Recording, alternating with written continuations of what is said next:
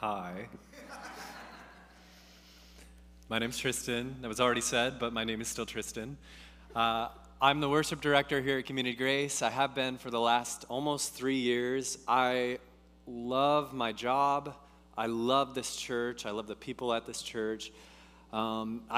I know a lot of you. I don't know all of you, and I try to catch people on Sundays. I don't always get around to everybody. If we haven't met yet, I would love to meet you. Find me. I'll try to find you. But for the sake of this morning, I like doing this with larger groups where I don't know everybody. For the sake of this morning, just so that we know each other, so that you know each other, could you, tell me your name? Maybe on, the count of 3, you could just say your name out loud. Let's try that. 1, 2, 3.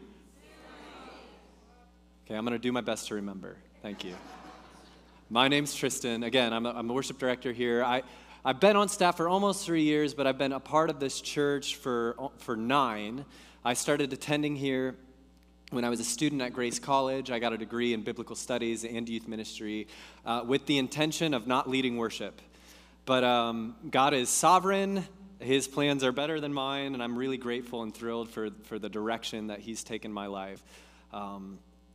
I graduated from Grace, and I ended up not working directly in ministry right away. I ended up working in the marketplace for a few years. I worked for a company called Slingshot. Stephanie Rager works at Slingshot. She's a VP at Slingshot. So I did some campus store stuff at some different Christian colleges. I managed the Grace campus store for a year, sold a lot of stuff that says Grace on it. And then for a year, I taught music lessons. I taught a lot of 4-year-olds how to play ukulele. I tried to teach a lot of 4-year-olds how to play ukulele. And then during that whole time, I really had a desire to be in ministry. God had clarified my calling away from youth ministry into worship ministry. And so I felt like I was supposed to be in Warsaw. So for the job to finally open up, the calling to open up, for me to get to be at Community Grace, at my church that I love, with the people that I love, getting to do the thing that I love, that I feel God has called me to do, and I'm not exaggerating, it was literally a dream. And 3 years into it, it's still the best. I love what I get to do. So thank you. Thanks for being such a wonderful church and a wonderful part of my part of my story, a wonderful family to me. Another thing that has already been mentioned is I've known Sean Mason a long time. He and I grew up in the same hometown. We had the same home church. We've worked together a long time. You ever know those people who are just really intense about certain things? I'm not talking about Sean. How dare you for thinking I was talking about Sean? No, I'd like to introduce you to a different person from my childhood. I'd like to invite you into one of my earliest formative childhood traditions and memories with someone who was very, very intense about a specific thing. One of the earliest formative childhood traditions and memories that I have was every year around Christmas time, my extended family would get together for Christmas through New Year's, so we'd spend the week together. And I've got family in Texas, and I've got family in Colorado. And sometimes we'd travel there, but most of the time they'd come here for Christmas, and the extended family would do Christmas together. And one of my earliest formative childhood traditions and memories was on New Year's Eve. All the cousins would get together for a wonderful game into the new year of Monopoly. And the statistics say that there's no board game across the span of human history that's caused as much family trouble as Monopoly. But this is what we did. Every New Year's Eve, we'd play up through midnight a game of Monopoly. And here's my strategy in Monopoly. I'm 10. I knew that the blue properties were good. So here's my strategy. I would buy my park place, buy my boardwalk, slap some hotels on that, charge people when they landed on them, bankrupt them, and then win the game. That was my strategy. And that made sense to me. My cousin Aaron, is a year older than me, just thought about this thing a little differently. He was really intense about the game of Monopoly. So I'd be keeping my eyes on the blue properties because I knew the blue properties were good. I knew I needed to buy the blue properties, slap some hotels on them, charge people when they landed on them, bankrupt them so I could win the game.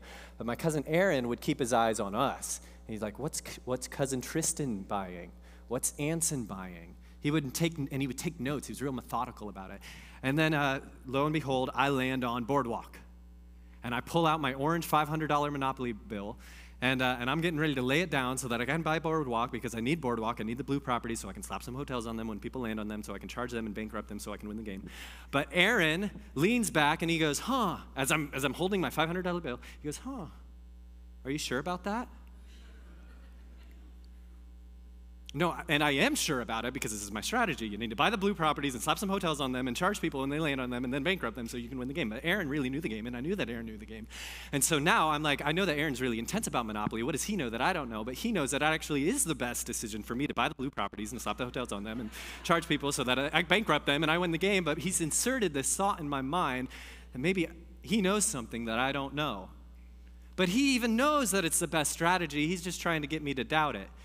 Nevertheless, I prevail, and I lay down my orange $500 Monopoly bill, and I buy my Boardwalk because I already had Park Place, so I want the Monopoly, and there, I have my Monopoly. And then he goes, okay, here's $1,000 in another property for your Boardwalk.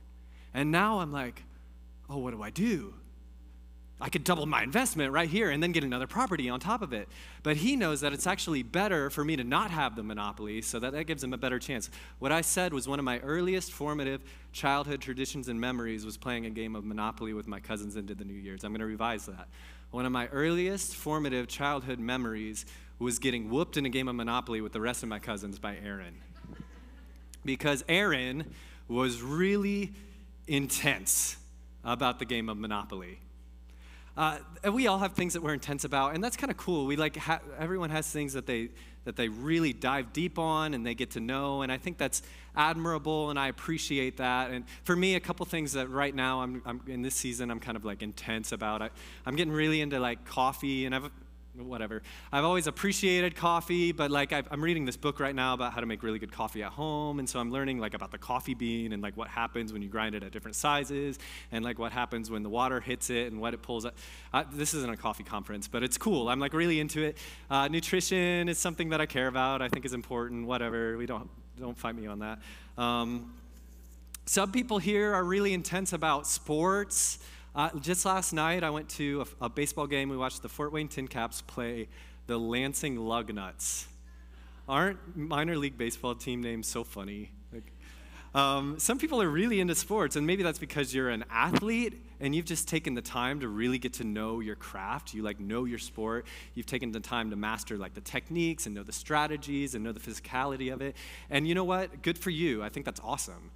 Some of you are into sports, and you not because you play, but you're just a really big fan, right? Like you know the statistics, and you know the players, and you know the history and the teams, and like cool. That's cool. Some of us are really into like culture, like understanding the times and what's going on in our culture and history. Some of us are really into like politics and understanding what's going on there. And I think that's good and positive. And we tend to look at people's intensity about things with a sense of admiration or maybe appreciation, just when we come to recognize and understand, oh, wow, they take this thing really serious. But I have noticed that sometimes we feel weird about people's intensity in their Christianity. You guys know what I'm talking about? It's like when people get really serious or intense about following Jesus, we're like, whoa, man, that's weird. A couple examples. So maybe like you know somebody who like will choose not to like watch a specific show or movie. Like maybe you have a friend. It's like I'm just choosing not to watch Marvel movies or whatever, and that's just personal. It's just I'm trying to be really discerning about what I'm taking in. And then it's like, whoa, man, what's wrong with you? Like you don't have to be so intense about things.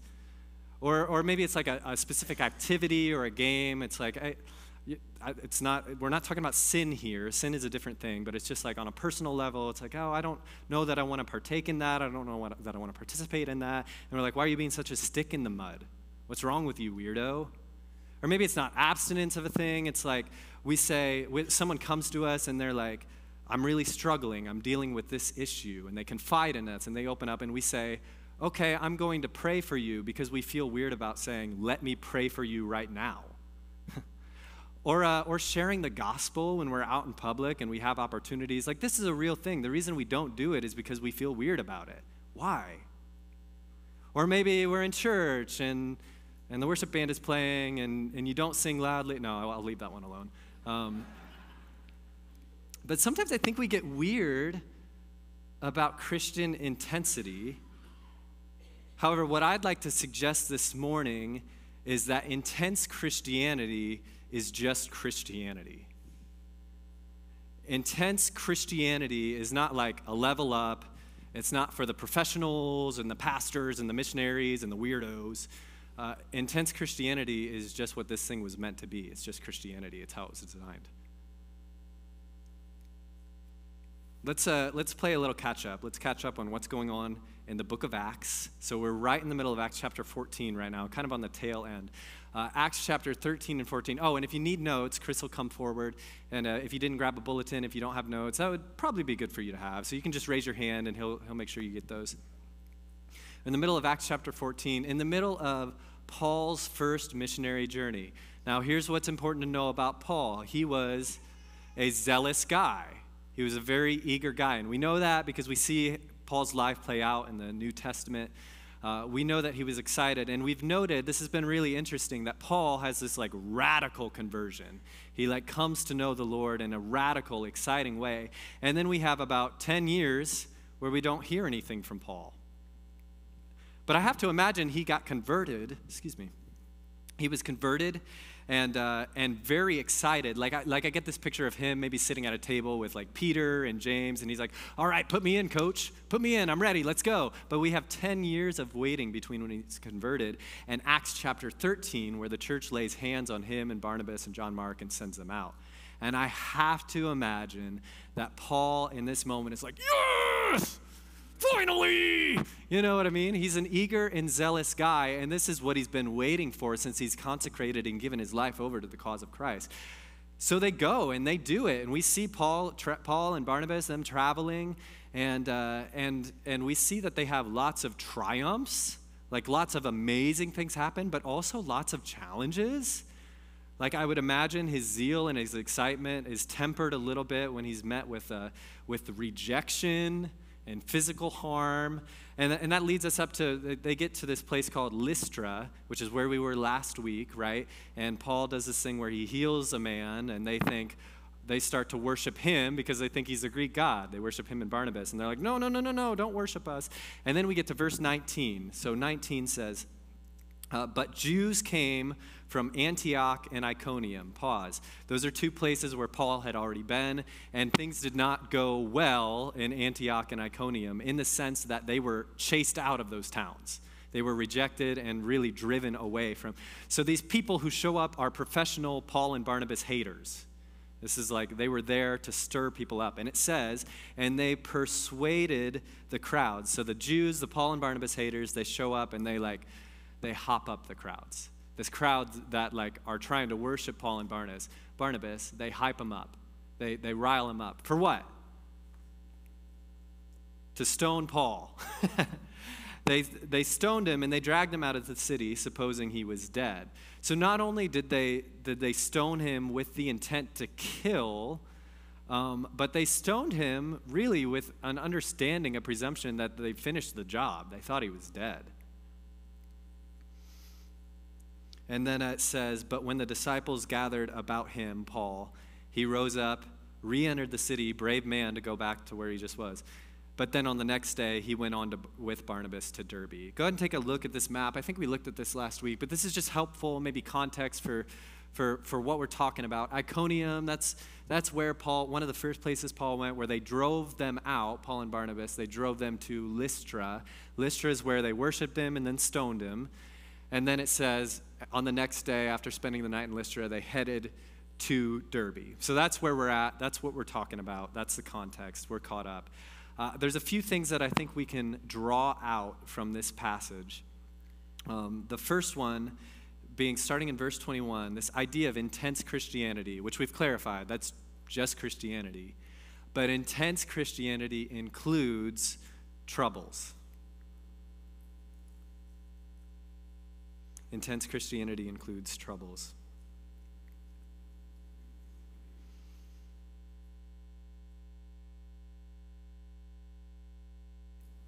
And here's what it says. Check this out. Verse 21. when they had preached the gospel to that city, we're talking about Derbe, they're in Derbe.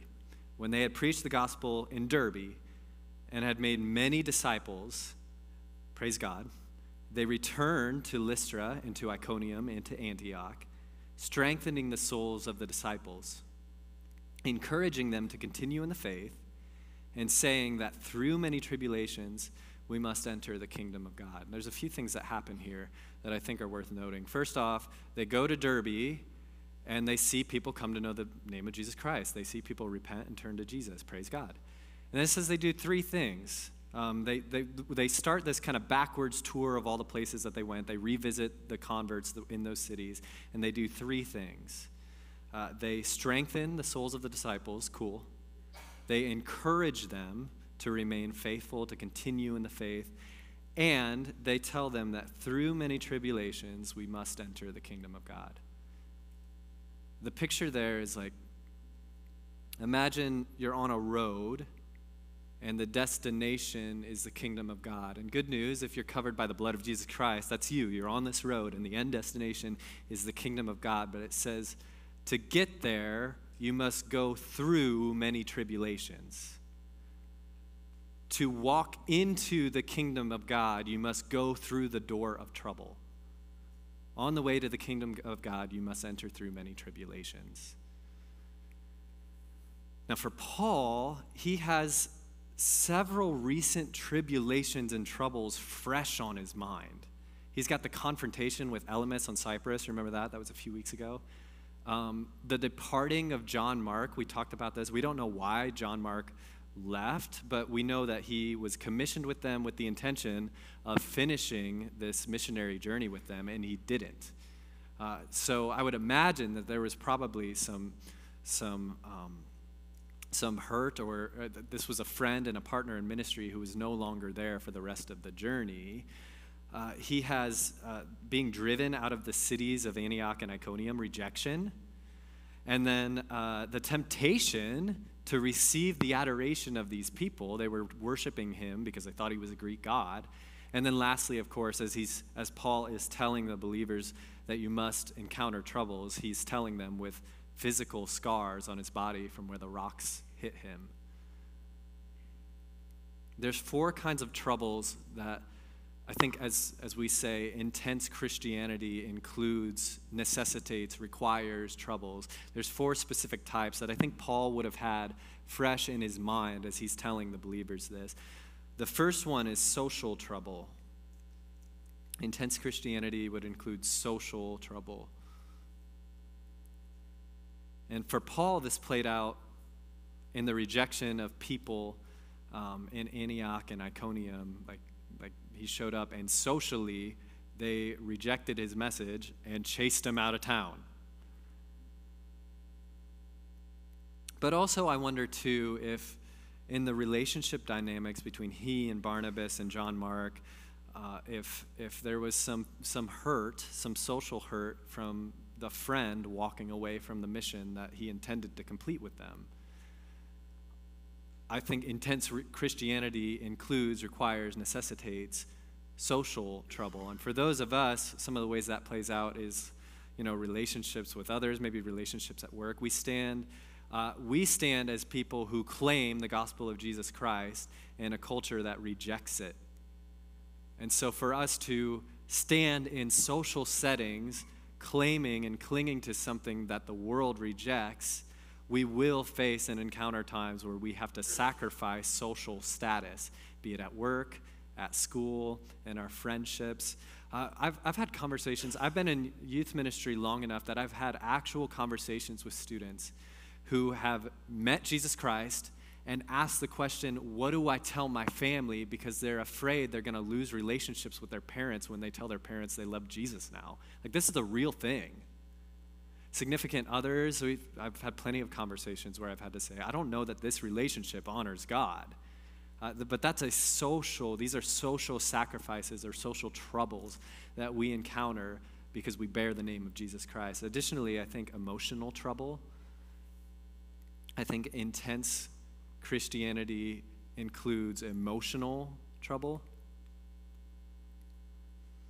Now again, if you bear the name of Jesus Christ, then you have an enemy, and there is no one else on earth that he wants to destroy more than you. Why is that important? Because I think that a lot of the things that we would describe as emotional troubles in our lives as Christians and believers are actually just the product of Satan lying to us and trying to get us to believe things about ourselves that aren't true. You don't have to hate yourself. God loves you. You're not a sum of all of your mistakes. You're not a failure. But these are real thoughts that we have in our real actual heads because we have a real enemy who wants us to be emotionally distressed about things that we know that aren't true. We know they're not true because the Word of God says otherwise. But I believe intense Christianity includes emotional troubles. And then third, I think it includes sin trouble. And if you've been a Christian for longer than 5 minutes, you know that this is true. From now until you meet Jesus Christ face to face, you will continue to wrestle with sin. It's a guarantee. You will need to wrestle with the reality of sin and temptation in your life. For Paul, I think that he had to do this when he was tempted to receive the praise of the people in Lystra. And the reason I believe that is because this was fresh off of him coming from Iconium and Antioch, where they flat out rejected him. He was chased into the town where they praised him. And he didn't receive it, but I have to believe that fresh off of that kind of rejection, he was tempted to receive the welcome praise of the people there. He didn't. He wrestled with the sin. From now until we meet Jesus face to face, we will wrestle with sin as well. For a lot of us, pornography, that's a big one. Anger. Man, I know so many people who are compulsive. They're like compulsively angry. They don't want to be angry, but then they get angry, and then they're angry at themselves for the fact that they got angry.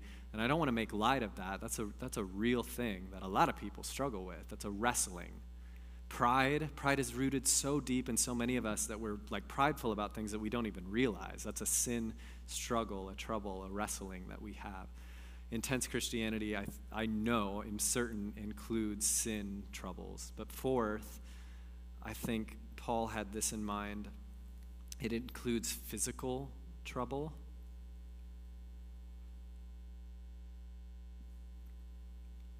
And again, for Paul, this was pretty obvious. He's encouraging the believers in this way with physical scars on his physical body of where physical rocks were dug into his skin. I don't know that I necessarily believe that in our lifetimes we'll have to face being killed for Jesus Christ, but you know what? I don't want to be flippant about it. I want to be prepared in case if I ever have the choice between rejecting Jesus Christ and having stones dug into my body to the point of death, that I would choose the rocks. I don't want to be flippant about that. In reality, though, most of us will face physical trouble because of the reality that we live in a fallen physical realm, a fallen physical world that is not what it's meant to be. Romans 8 says that all of creation groans as a result of the fact that it is fallen from how it was intended to be. Most of us will face physical troubles through sickness. Man, and there's some in this room right now that are facing that. We just know it's not how it was supposed to be. Or we'll face a physical trouble through the loss of loved ones.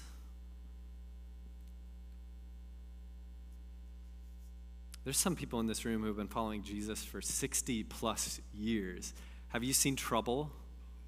Yeah, of course. It would not be hard to find many examples of that. There's people in this room who have been following Jesus more than twice the amount of time that I've been breathing, and yet I've seen troubles. Jesus said this would happen. In John chapter 16, he says, "I've said these things to you so that you may have peace. In this world you will have trouble or tribulation. Does God keep his promises? Yeah, he's good on his word. He said it. He said it was going to happen. It's a guarantee. In this world you will see trouble. And then he says, but take heart because I've overcome the world. And this world is not it. We have eternity to look forward to, where it'll be perfect and it'll be good for the rest of all of existence. And Peter, I love how Peter thinks about this. The book of 1 Peter is this glorious, this rich text about suffering and tribulation and trouble. And in 1 Peter chapter 3, he talks specifically about the idea of suffering when you don't deserve it. So he says, if you suffer and you deserve it, well, then you've brought the suffering upon yourself. But you are blessed if you suffer when you don't deserve it. Why? Because then you share in the sufferings of Christ. Jesus suffered and didn't deserve it.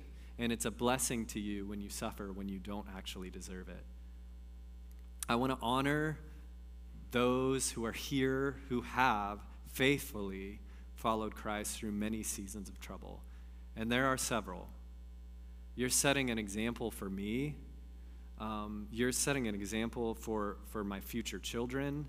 And because generations learn based on what's passed down to them, my future grandchildren will benefit from your faithfulness. So thank you. Thank you for enduring. Intense Christianity, it includes troubles. But additionally, I think from this text you see intense Christianity includes, it necessitates, it requires multiplication. Intense Christianity includes multiplication.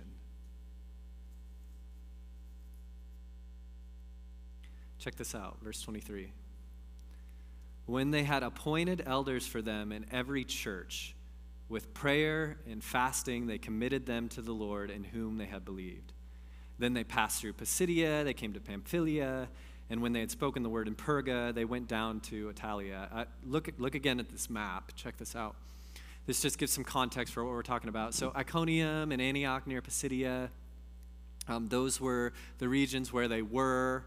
Those are the regions where they started. And then you see in these verses, they're heading south. They stop in Perga, and they're headed toward Attalia because they're going to hop on a boat on the coast there to head back to Syrian Antioch, which is different than Pisidian Antioch. That's important. Syrian Antioch, where they're taking the boat to, is where the early church was kind of headquartered. So they're heading south to get to Attalia so they can jump on a boat and head home. That's what's going on here. What I want to point out here in these verses, though, is how these guys were just multiplying themselves everywhere that they went. They preached the word in Perga. They appointed elders and leaders in churches where they couldn't stay. These guys were they were intense about multiplication. They didn't just stop in Perga on the way to the boat. They preached the word. They didn't just head to the airport. They went to the airports and they were Christians about it. They didn't just grab lunch. They grabbed lunch and they looked to multiply themselves while they were having lunch. And these guys were intense about multiplying themselves everywhere that they went. If you're doing anything anywhere in the name of Jesus Christ, and Colossians 3 tells us that we should be doing everything everywhere in the name of Jesus Christ, then you need to be doing it multiplying yourself. You need to be discipling other people to be doing what you are doing in the name of Jesus Christ as well. The ways that this plays out, if you are volunteering anywhere in ministry at this church, then consider what would it look like for me to bring someone along and disciple them to do what I'm doing? If you are in a work environment where there are people who don't know Jesus Christ, then consider what it would take for you to multiply the influence of the gospel of Jesus Christ in your workplace so that there are more people who bear the name of Jesus Christ. If you have a family, for goodness sake, disciple your children on how to spend time with the Lord. Disciple your siblings on how to spend time with the Lord. Multiply yourself in these ways. This is important. And this is the example that Paul and Barnabas set. One small thing that I'd like to point out about this chunk of verses, and you may be wondering this is Paul's first missionary journey, yes, and so these cities that we've seen where they've gone, this is the first time that they've heard the gospel, and so many of these Christians are a few weeks old. How is it that there are Christians there that are mature enough to be appointed elders? And that is a good question. Here are a couple thoughts. Number one, consider what God is doing in this period of human history. 2,000 years ago, he is building the first generation of his church, and the church was his plan A. That was not going to fail. So God, 100%, had the capability of quickly raising up leaders to make sure that this thing succeeded. And I think he did. And they weren't perfect leaders. We know that because we have the book of Galatians, which was written to the churches in this area, and we see that things did not play out perfectly. But we do know that if God intended for this thing to work, and he did, that he 100% had the capability to quickly raise up leaders to make sure that it happened. But maybe more significantly than that, don't underestimate the power and the significance of people filled with and completely submitted to the Holy Spirit. I mean, they were young. They were young believers. But don't underestimate the power of people that are completely filled with and submitted to the Holy Spirit. And not only that, the text says that they were prayed over, they were fasted over, and they were committed to the Lord. With that in mind, I would just like to appeal to you. Please pray for your church leaders. Seeing the effectiveness of this in this text, that these people prayed and fasted for their leaders, and it worked. They were committed to the Lord. Would you pray for Pastor Reg? Would you pray for Pastor Steve? Would you fast for Pastor Chuck and Pastor Sean, for me? We do so for you, and we do so gladly. It's not a burden at all. It's a privilege and an honor. But knowing that the prayers for leadership help the leadership to be effective, I yearn for your prayers. I long for your prayers, so that the leadership of this church is good. I appeal to you, I ask you, I yearn for your prayers. Intense Christianity includes multiplication. And intense Christianity, which we've said, it's not a different type of Christianity, that's just the real thing. It includes troubles. Third and last, I think, looking at this text, you see intense Christianity includes friendship. And that's not so bad. Intense Christianity includes friendship. And here's why I say that. Verse 26. From Italia, remember when they were going to catch the boat? They hop on the boat and they sail to Antioch, the early church headquarters, where they had been commended to the grace of God for the work that they had fulfilled. And when they arrived and gathered the church together, they declared all that God had done with them and how he had opened a door of faith to the Gentiles. And they remained no little time with the disciples. Listen, it's a blessing to get to do anything for the Lord. And I'm not even just saying that. I talked earlier about how much I love my job. I love what I get to do. I really do. And take the money away, and I still am over the moon that I even get to do this thing. To get to do something for Jesus Christ and to get to do it. It's just a wonderful blessing to get to do it. But not only is it an amazing thing to get to do something for the Lord, but it's even better when you get to do it with friends. It's like an amazing, I'm blown away all the time that it's not just that I love what I get to do, but I love the people that I get to do it with. You look at this text, there is a deep camaraderie in the early church in Antioch. You see that they declared all that God had done with them. They had this homecoming of sorts, their home, and they declared all that God had done with them, which certainly included a lot of celebration, right? Like they had seen a lot of awesome things happen.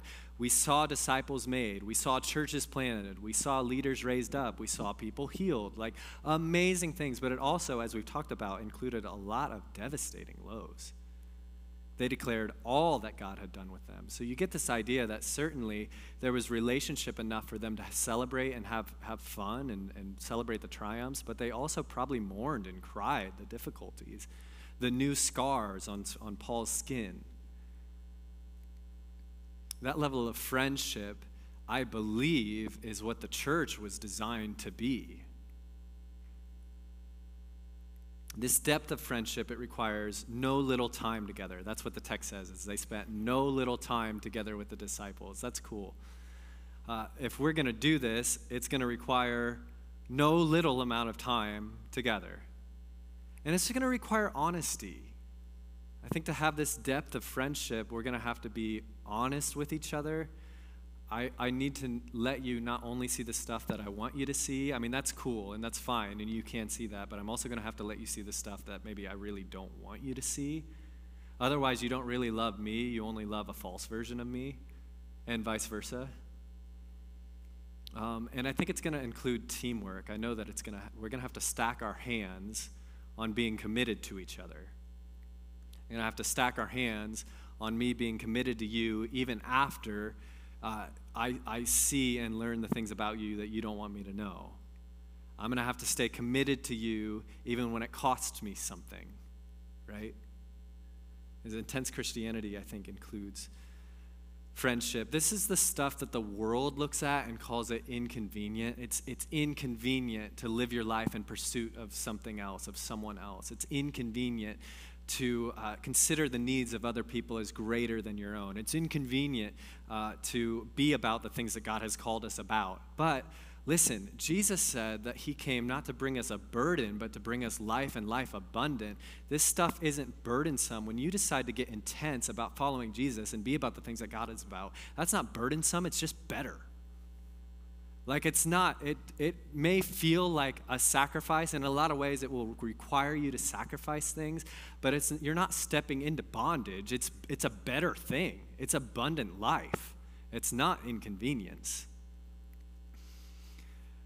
This is how God designed the church to work. And when we step into that and when we live that way, we discover it's better because he made it to be that way. This is just what we were meant to do. If you look at the church in the book of Acts, now certainly there are a lot of things that are different than the church in 2024 culturally, in our period in human history. That's real. But consider why. Why were they seeing so many salvations? And why were they seeing so many disciples made? And why were they seeing so many churches planted? Honestly, I think that a lot of it has to do with the fact that they were committed to this thing. They were intense about it. They were all in. So here's what's at stake this morning. Here's what's at stake this morning for us, to walk away transformed by the Word of God. This is what's at stake. People, if we walk away transformed by the Word of God and we decide to be intense about following Jesus Christ, people will get saved. People will be freed from sin. Churches will be planted. Missionaries will be raised up. Unreached people groups will not be unreached anymore. We'll have less church hurt. There'll be fewer teenagers who graduate high school and walk away from the church forever. Look, this is important. This is what's at stake. So, here are a few steps for us to maybe, be a little more intense. Number one, respond to the gospel.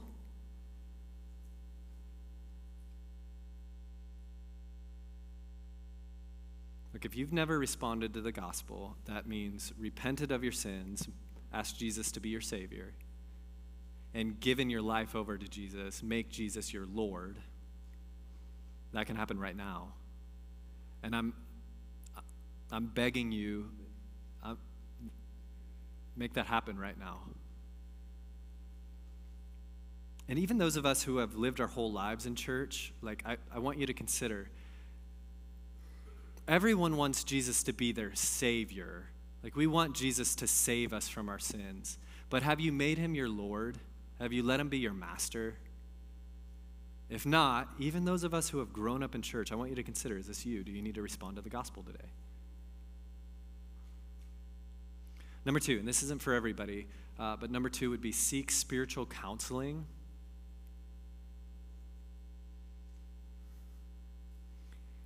And here's who I'd like to talk to about this. If you feel enslaved to a specific sin in your life right now, and I don't even have to name it, you already have it in your mind, you know what I'm talking about. You feel enslaved to a specific sin in your life that you know is keeping you from living intensely, devotedly, unapologetically for Jesus Christ. Look at me.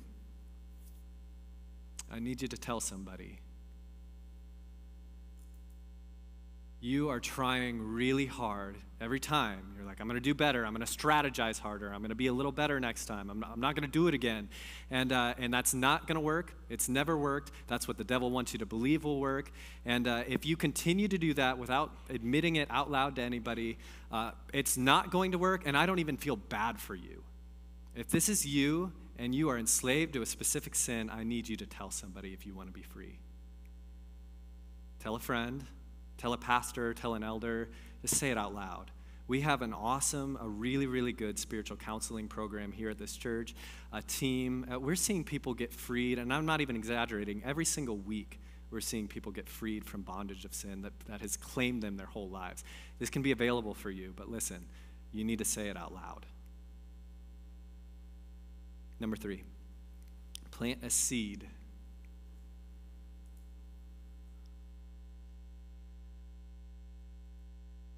Pray, maybe even right now, that the Holy Spirit would direct you to someone to plant a seed today. I don't know what you do on Sundays. Maybe you go straight home and you would need an answer to prayer for you to even have an opportunity to plant a seed.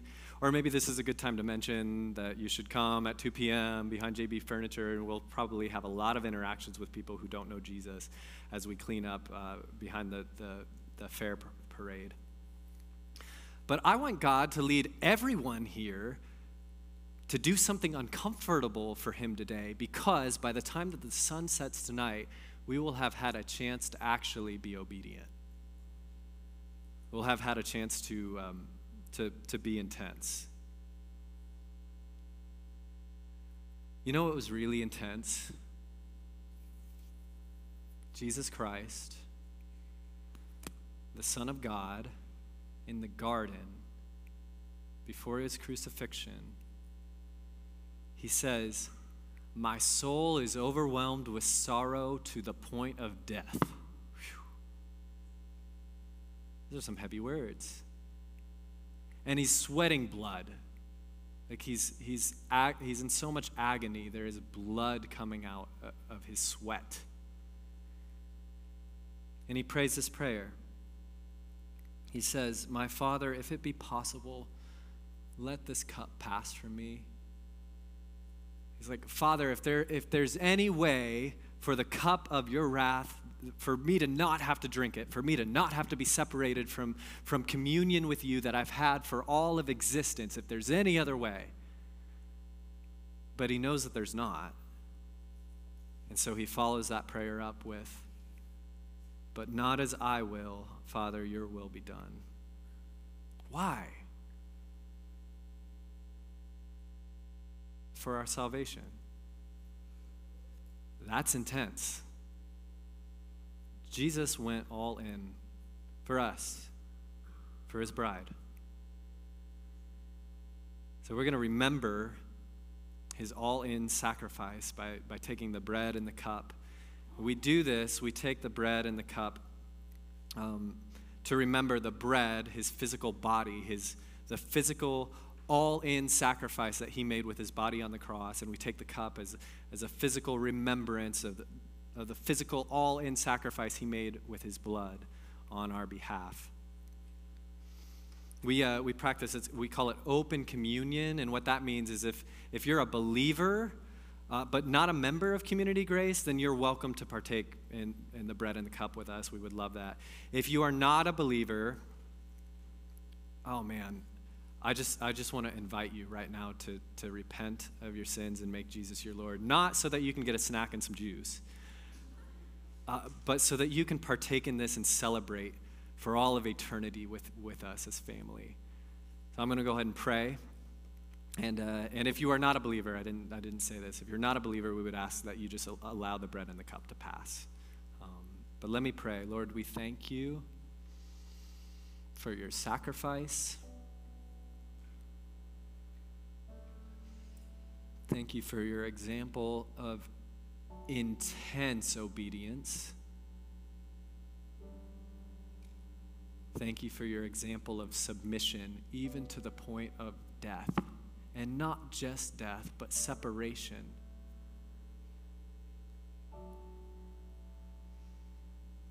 Lord, I ask that as we take the bread and the cup, that it would cause us to remember how you went all in. And that it would motivate us to respond in the same way.